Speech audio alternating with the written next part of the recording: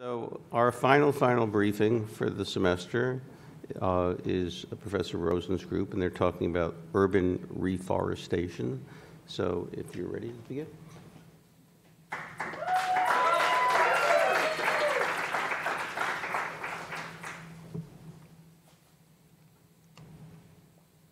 Hello, everyone. Hello to the viewers from home as well.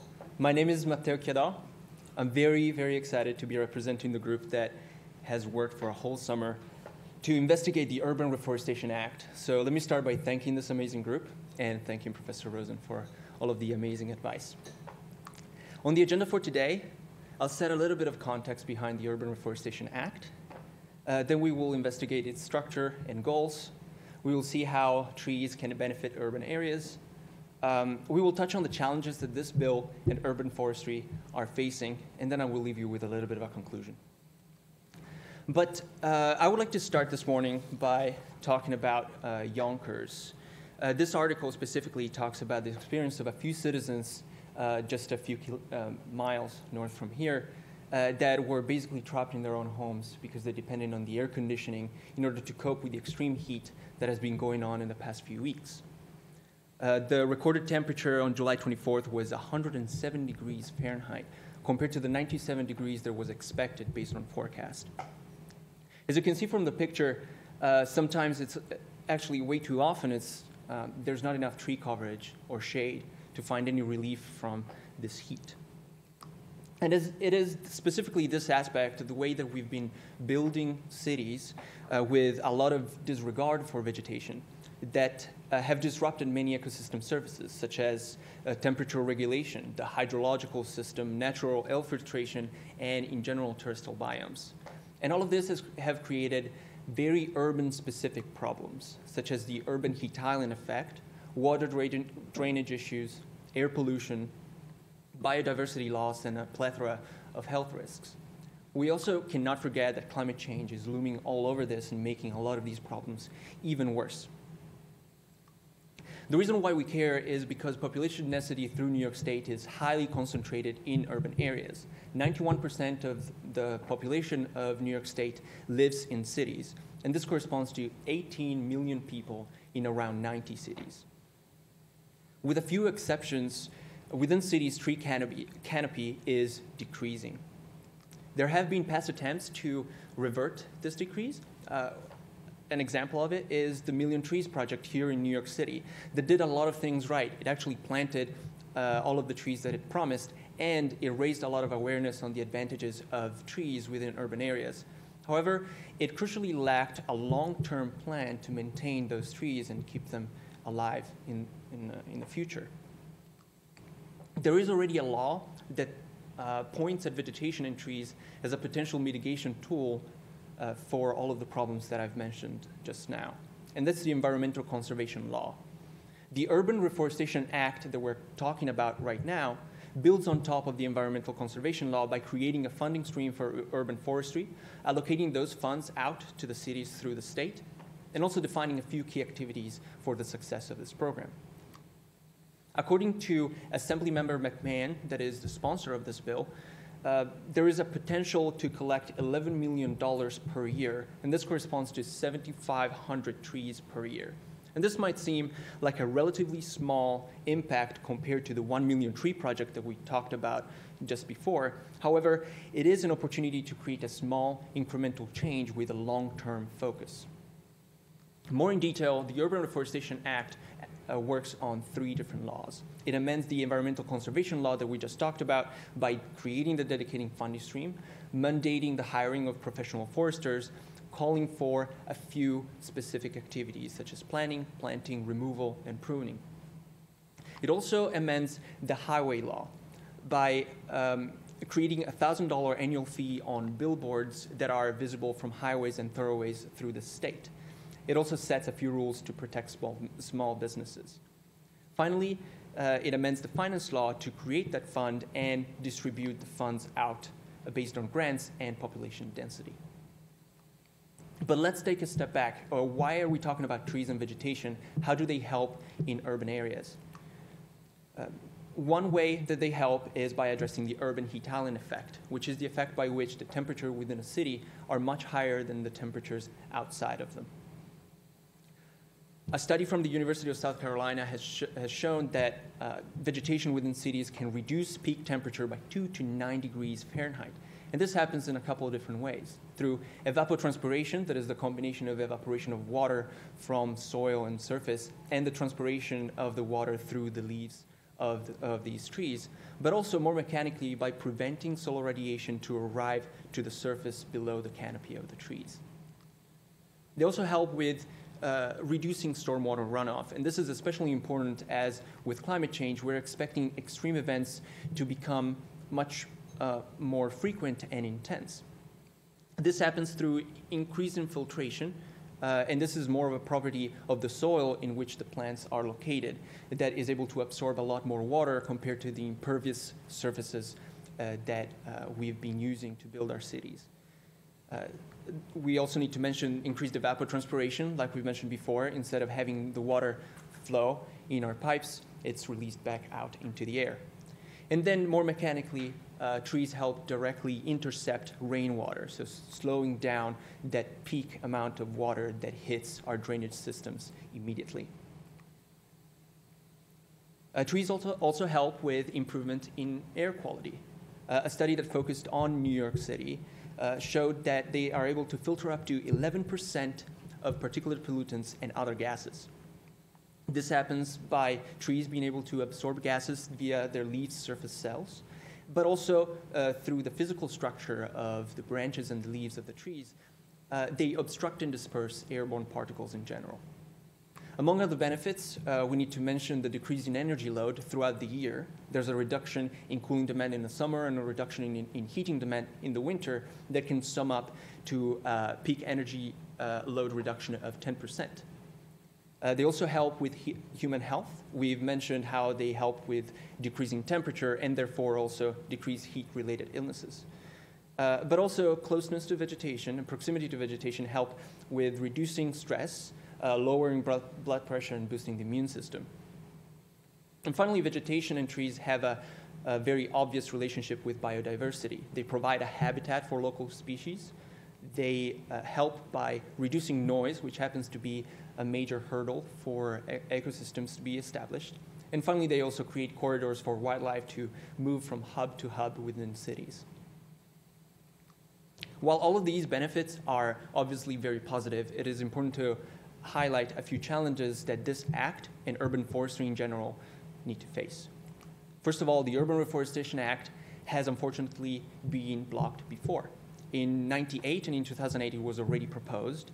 And back then, the billboard lobby, which I need to remind you is the funding stream for all of these activities, was able to defeat the bill.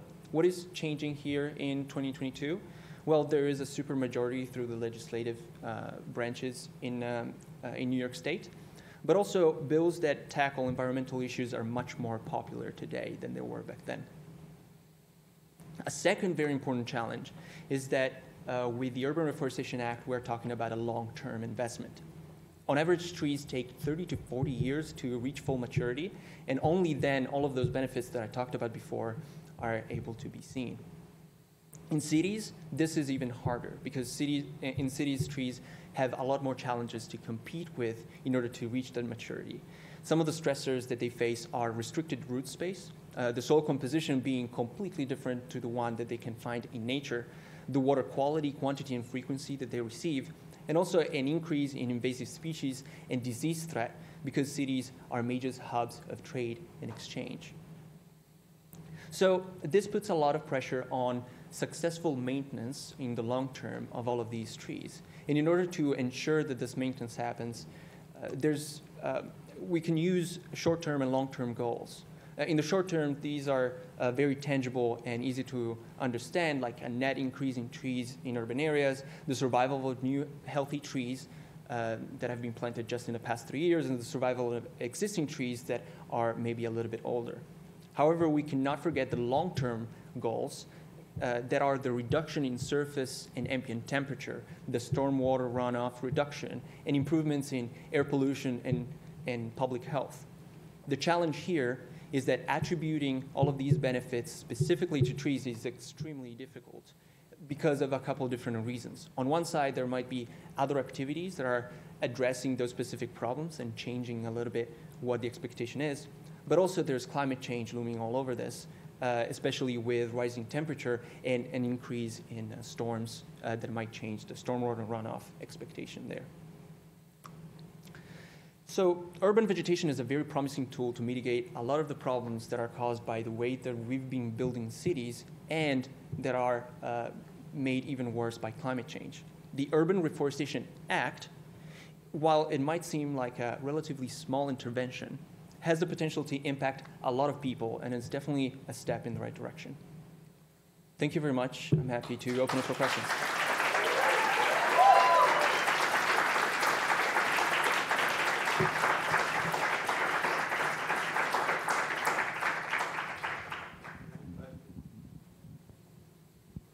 Good job, Matteo. Thank you, Sion.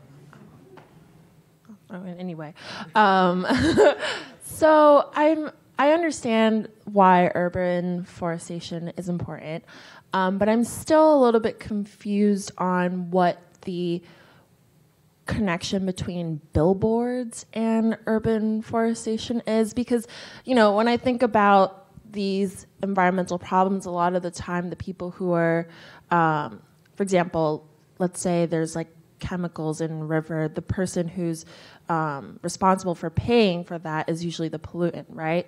Polluter. But in this case, it seems a little bit more convoluted.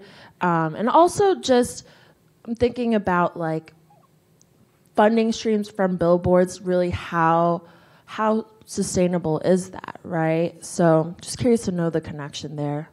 That is a very, very good question. One thing that I would like to mention is the historical context on how this act was created in the first place. The first time that it was proposed was 1998, where the world of advertising would have looked much, much different than it does today.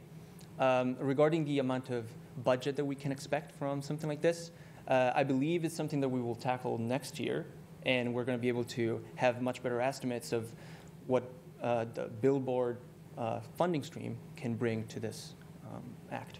Thank you for the question.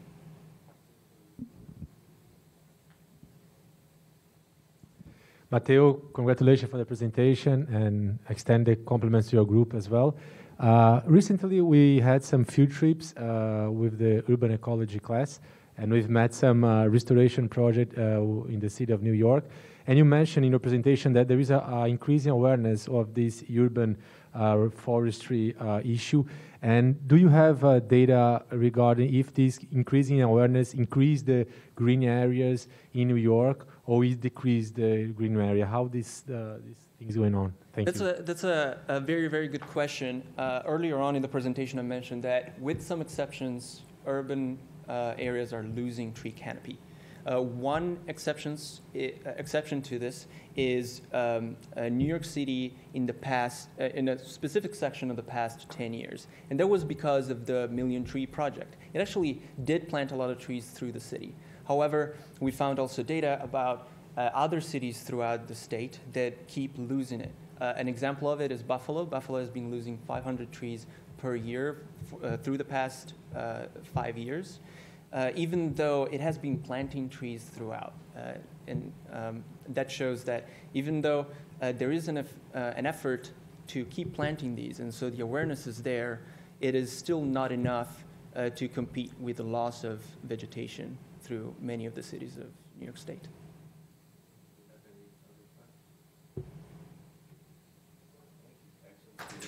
Thank you very much. Take my notes. Well, we have just seen, I think, some excellent presentations. Let me make one point about the connection between billboards and trees, in case you're wondering. So Lyndon Johnson's wife, Lady Bird Johnson, pushed for something called highway beautification. This was one of her issues. And there were rules made about how close you could have billboards to interstate highways. And that's why you don't see on interstate highways a lot of billboards very close to the road, the way you used to have on U.S. highways. In fact, what happened is they moved them further and made them bigger, but that's a different story. But I think the connection between sort of the natural environment and billboards was really this idea that you should be able to travel down a highway without seeing a lot of commercial signs. And this is a 50 or 60-year-old issue, so I didn't expect anybody here to know much about it, but I actually studied it and think it was an interesting effort. And of course, what happened was like I said, they just removed the signs went further away, and then with electric signs, you know, they just light up the whole neighborhood. So it's how sometimes rules get, you know, destroyed. In any case, excellent briefing. So a couple of thoughts about your work this semester. First of all, these briefings were excellent, really, really excellent. And I know that we get used to it because we keep seeing each other doing this, but this is really a spectacular demonstration of an ability to take a lot of complex information and boil it down to 5-10-minute briefings. This is a really important skill to have in a world that's very complicated. The decision makers only have so much time and so much bandwidth, and you've got to get across key messages to them and be thinking about, do I really need this? You know, part of what you had to do in putting these briefings together is make a lot of trade-offs about what information should we be presenting. And I'm sure it was painful to leave out some of the things that you knew. A clever way to deal with it is to put them in the appendices and plant some questions in the audience. So good job for those of you who did that. An interesting way to deal with that kind of a problem. But the point is, though, that it's the analysis of what's important and what's central that each of these groups today, each of your groups did really, really a spectacular job. Those of us who haven't been part of your group could follow the discussion. We understood the science. We understood what you were talking about, the definition of the problem. And so you need to think about that as a really significant accomplishment. And I'm reminding you of this because when you're in the middle of this, it just seems like, oh, that's what we're doing. You know, but when you get out of this class and you're taking classes with some of your SEPA colleagues in electives next semester, you'll see they don't know how to do any of this stuff. And it will be frustrating to you. You'll be in a group, and you know, instead of the 10-minute briefing, it'll be 25 minutes, and you know, there you go. But the world is built around being able to focus decision makers on what's most important. And you really did a wonderful job of doing that. I think the other thing that I am really pleased to see is how kind you are to each other and the culture of the program, not trying to compete, not trying to show each other up, but in fact, congratulating each other on the work. And I like that for two reasons. One is we're in a field that's very challenging, and we need everybody here to be in it, and we need everybody to be working together. This is a complicated field. You know, Professor Cook has a background in veterinary medicine, and Professor Palmer is actually a real scientist, and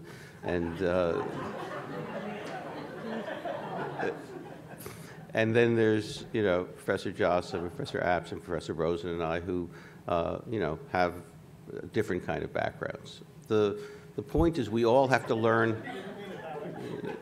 Yeah. I don't mean to say that it's lesser, Howard, you know, just, in any case, the point is we have to learn how to talk to each other and how to understand each other. One of the things that I found in my career so far is that scientists are really pretty bad at understanding public policy. They don't know it, though. And so they propose all these things that, you know, don't get anywhere. So this fellow won the Nobel Prize for proposing a carbon tax in the 1970s, which I knew from the beginning of my studies would never happen. And guess what? The proposal that went through the Congress was all incentives, only a little bit of a penalty on methane, very small. That's already happening. The point is that we need to be in a dialogue with people from different disciplines and be able to explain to each other what we know about how the world works. And that's part of what you're learning how to do in this program, and you're doing really effectively, and you just provided us with 5 demonstrations of those facts. So I'm going to congratulate the groups. I'd like everybody to give everybody a round of applause for a great job.